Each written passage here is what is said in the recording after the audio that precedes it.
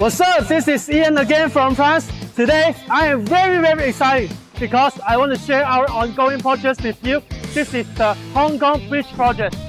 The reason why I want to share this project because we are using our modular experience that we make the steel frame, which is supposed to be done at the job site. We make it here. You guys know Hong Kong is not a big place, so due to the job site situations and local manpower costs, our service can shorten the installation time, which saves lots of costs, and also solve the potential issue that might come up during the actual installation.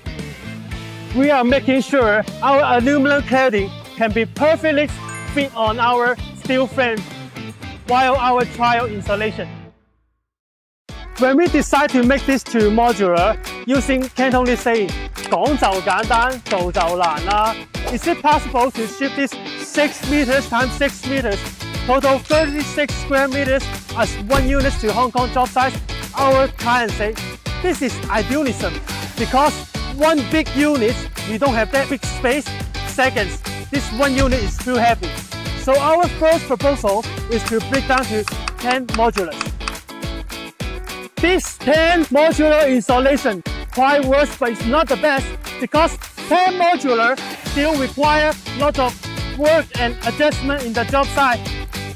And if one modular installed wrong will affect other modular installation. So after discussion, we decided to bring down to 3 modulars. Easier shipping, less work at job site, and least difficulty installation. As you see, we have almost finished this trial installation. Later, we will take this steel frame for galvanizing and the aluminum panel for wood grain service finish.